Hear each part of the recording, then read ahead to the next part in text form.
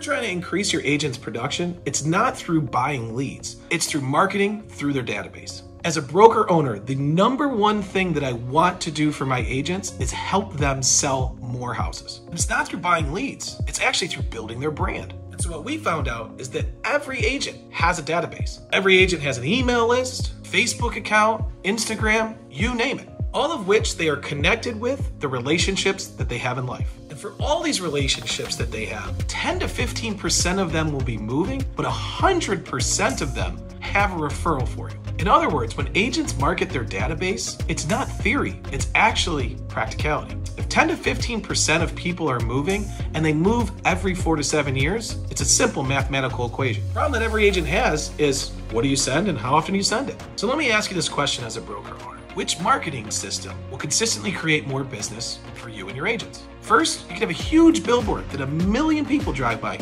every day.